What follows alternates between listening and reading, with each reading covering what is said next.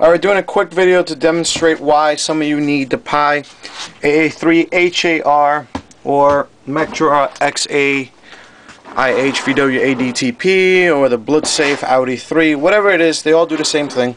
Alright, Volkswagen and Audi first started the cars. Your radio might not look like this, but the connection's the same. This is what the connection looked like. You would get the iPod interface in the mail or auxiliary. You would come over here, click this tab, this would slide off. You take this off, then you'd come back with this tab from the interface. Oops. Slide it back in, and voila, that's it.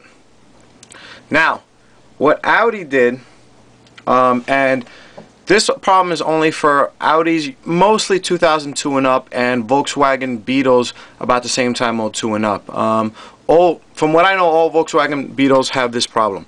You see how this is tricolor? And some newer ones, guess what? It's one color. The factory uses black. This is an aftermarket red one I'm using just for an example. Pretty much all they did was they fused the three connectors into one. This causes a problem because this is what your CD changer is connected to.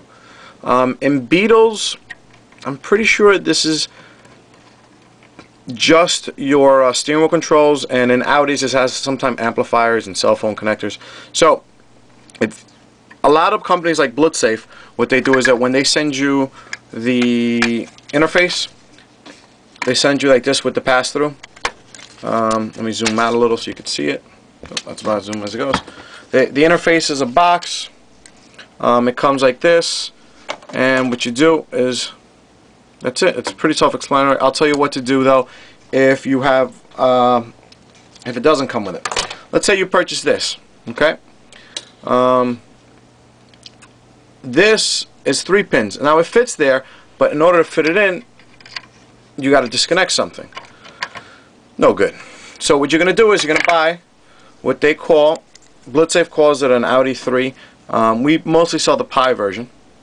So what you do, you buy your interface. Interface comes like this. This comes like this. You slide the blue. There's a yellow tab here and a blue tab here. You grab this, you slide it in. You unplug the factory one. Plug in this piece. Now what you do with this is that this is the factory one. Don't forget the factory one with black. You grab this. Oops. Plug it in. Now you have the pass-through. This goes to dead, nothing, and you can see there's nothing there. But what this does is that all these cables that are here, right through the cable, into here, and right back into the factory harness. That way you don't miss anything.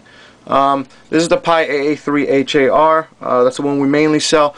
We in the future might change our mind, or we may substitute it for other products.